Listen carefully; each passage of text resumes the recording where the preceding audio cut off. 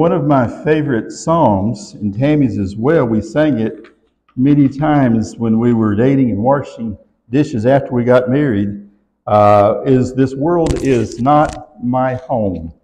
And we sang it, I asked Jeremy to do that. "This world is not my home, I'm just a passing through.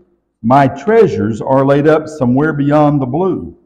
The angels beckon me from heaven's open door, and I can't feel at home in this world anymore." That's pretty much the sentiment of what Brother Denton prayed just a second ago.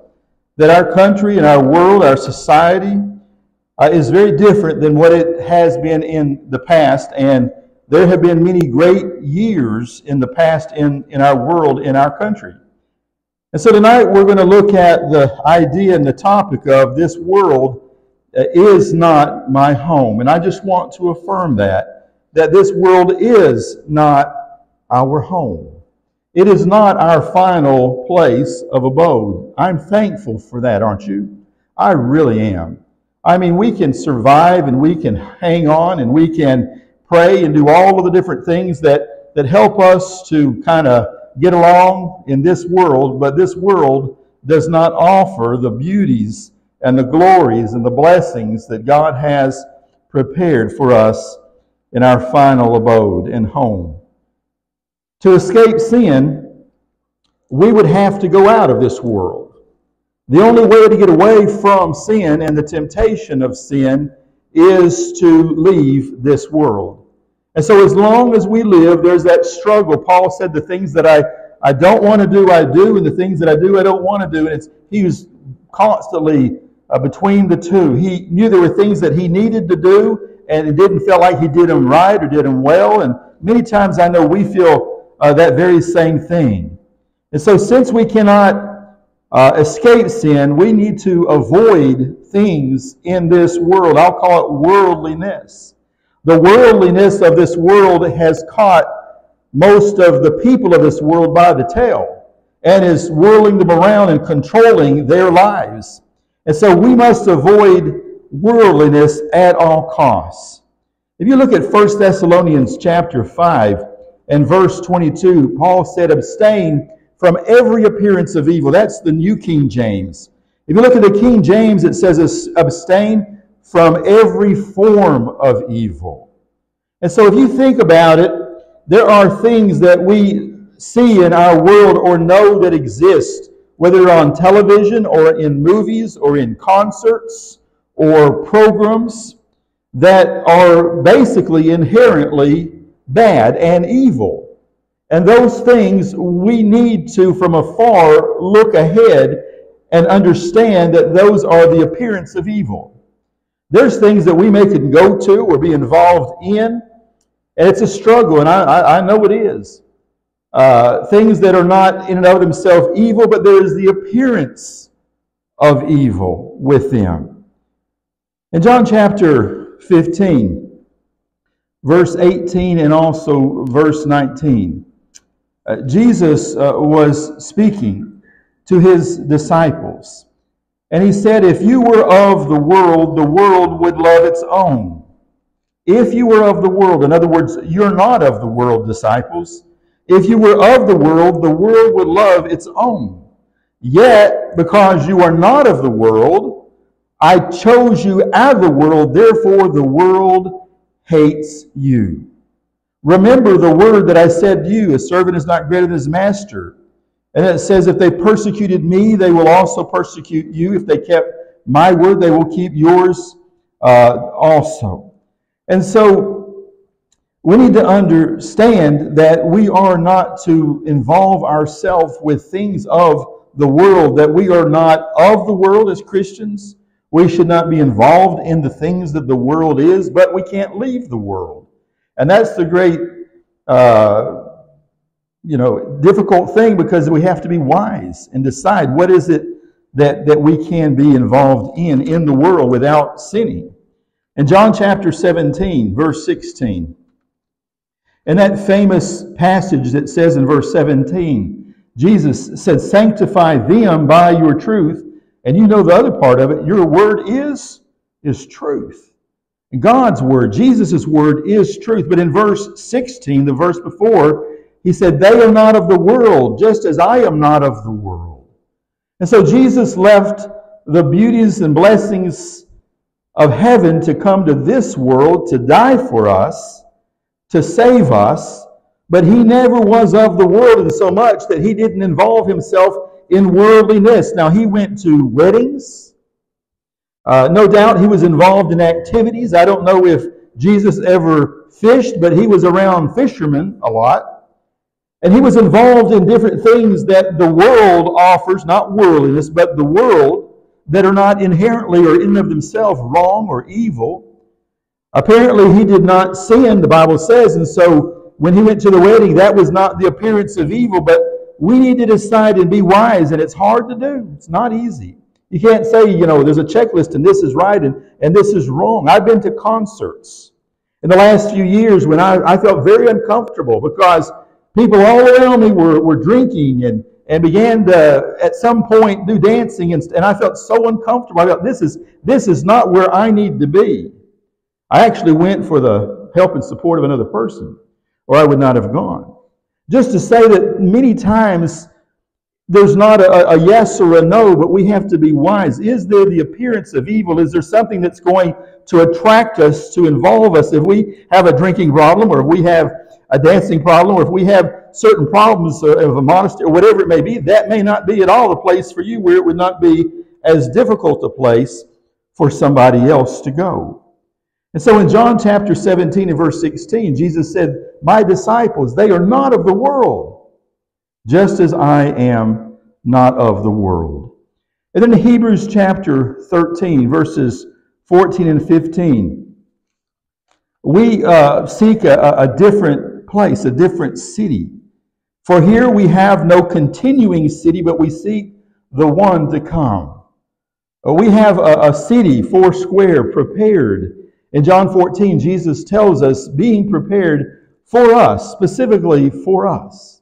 And he went to prepare a place for those that have hope of heaven. And so I want to just affirm here at the outset that this world, Jesus said it, Paul said it, and we know it, this world is not our home, and we cannot ever feel comfortable in this world. There's a few things that I'd like to look at because of that then. There's things that we must not do, must not be involved in if we are not of this world. The first one you'll find in James chapter 4 and verse 4. And so the first one is, I must not be friends with this world. I have to live in the world until we go. You have to be in the world until you leave this life. But you do not have to be friends with this world. And I don't think we need to have to explain all the ins and outs of what it means to be friends with this world. We know what it means to have friends, that you involve yourself and you're always counting on your friends, and they're supporting you, and they're behind you, and they're involved with you. Friends. And the Bible says, I must not be friends of this world, James chapter 4 and verse 4. He actually begins in saying, adulterers and adulteresses. Do you not know that friendship with the world is what? Is enmity with God. Whoever therefore wants to be a friend of the world makes himself an enemy of God. And so we have hope of heaven, and we're wanting to go there, but we really need to stop and ask ourselves, at times in my life, am I becoming, or am I a friend of this world? Are there things that I allow to be friendly in my life? And Jesus, or God, says here that you are adulterers and adulteress because you have friendship with the world and you want to say you are of God. And so you have left your first love. You're an adulterer. So I must not be friends with this world. And then number 2, you find in James chapter 1 and verse 27, I must not be spotted by this world. James 1 and verse 27, pure and undefiled religion before God and the Father is this, we know, to visit the fatherless and orphans and widows in their trouble. And the last part of that says, and to keep oneself what? unspotted, unspotted from the world. And so the things that I involve myself in may not even be evil. They may have an appearance of evil. And so just in and of itself, I need to avoid that. But is there something that is spotting me? We know what that means. We know what it means when you eat a food and you drop food on yourself and it leaves a spot and it's hard to get out. And sometimes it never comes out. And if you have a solution for that, I'd like to know what it is sometimes. Sometimes it's hard to get out. But it's there. It's part of the fabric, it seems like. And so I must not be spotted by this world. Do the activities that I go to and are involved in, whether it's at a concert, a symphony, a lake, a pool, or wherever it is, a party, are those things that spot me? Are there things that leave me spotted? It says here that pure religion and undefiled religion is not just to do good like visiting orphans and taking care of widows, but to keep oneself unspotted from the world. And if you really think about it, that's hard. It's a full-time job to keep ourselves unspotted from the world, because the world is spotting us in many different ways. And then in Romans chapter 1 and verse 32, the third thing that we need to do as Christians to affirm and to make sure that we are not making this world permanent comes from Romans chapter 1 and verse 32. Who, knowing the righteous judgment of God, it's talking about all kinds of evil people, backbiters and haters of God, and violent and proud and boasters, inventors of evil things, and yes, disobedient to parents, undiscerning, untrustworthy, unloving, unforgiving, unmerciful. Well, that's not any of us. But the next verse says, who, knowing the righteous judgment of God, that those who practice such things are worthy of death, not only do they the same, but also approve of those who practice them. Sometimes in our family, we may have to tell our children or our grandchildren, this is not approved by God. There are times in my life when I have to tell my children, you should not do this, and you should not go there. And these are not friends that you should be around. That God, I don't approve of them, and God does not approve of them. And that's important that as a family, as leaders and elders and deacons and teachers, Bible school teachers, as Christians, that as followers of God, this world is not our home, and hopefully our children understand that this world is not their home. So don't give them everything. Don't approve of everything they do. There are times as a parent or grandparent when we can tell our children that what you're doing is not approved by God, and if you're not careful, you're not going to end up where you think you're going to go. I must not be approved by this world. There are people that seek the approval of others and live for the approval of others. But I must not be approved by this world. And then in 1 John chapter 2, verse 15 and 17, the next one is that I must not love this world. There are things in this world that God has created, whether it's the beauty of the animals and the vegetation, the beautiful mountains, and even people. But I must not love this world. And 1 John says, do not love what? Do not love the world. This world is not your home, so don't get too comfortable. Don't love it too much. Do not love the world. God loved the world that He created, but He's saying, do not love the worldliness of the world or the things in the world. In other words, don't even love the things that you own. You're not going to take them with you, so don't get too involved with the things that you have. Enjoy them for a time and let others later enjoy them. If anyone loves the world or worldliness, the love of the Father is not in him. For all that is in the world, the lust of the flesh, the lust of the eyes, and the pride of life is not of God, but it's of the world. And the world is passing away and the lust of it, but he who does the will of God abides forever. That's a secret and solution, is it not? How do I avoid being friends with the world and spotted with the world and approved by the world and loving the world? He says here, he who does the will of God abides forever. If you're doing the will of God, you don't have a whole lot of time and energy and thought to love the world. because you're loving His church and you're loving the people that He put in the world, and you're evangelizing and you're doing all kinds of things for the Lord. And that's not just preacher talk, but that is member talk. We need to be more involved in the work of the church, or in your private ministry, which you can have in whatever way, and not love the world. But as he said here, he who does the will of God abides forever. And that is a solution and a secret to not loving the world. And then Romans chapter 12 and verse 2. Paul was trying to teach the church at Corinth, did a pretty good job. And he said, I beseech you therefore, brethren, talking to Christians, by the mercies of God, that you present your bodies, your physical bodies, a living sacrifice, wholly acceptable to God, which is your reasonable service. Are there things that are hard to do? There really are. There's times when I don't feel like preaching. I don't feel like going to church. I don't feel like visiting somebody. There's lots of times when we don't feel, you know what I mean? You just don't feel good. You don't feel like doing it. But your bodies are to be a living sacrifice. I'm too old, I'm too sick, and sometimes, of course, if you're sick, you don't need to be doing some visits, but wholly acceptable to God, which is your reasonable service. I had a teacher one time that said most of the work that is done in the world by members of the church are by those that are really, really tired. And he was an older man at the time, Brother Wendell Broom. That's so true. And so, you know, the elders and deacons and preachers and others, Bible school teachers, evangelists, do they ever get tired? Yes. Paul got tired. Jesus was tired and worn out, mentally and physically and emotionally sometimes.